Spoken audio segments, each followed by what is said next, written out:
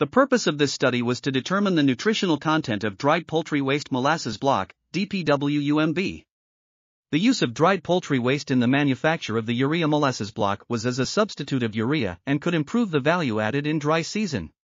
The treatments used for research were T1, 15% manure layer chicken and 25% molasses, T2, 10% manure layer chicken and 30% molasses, and T3, 20% manure layer chicken and 30% molasses.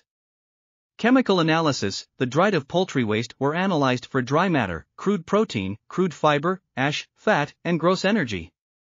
The statistical formulation diet composed with Microsoft Excel ver.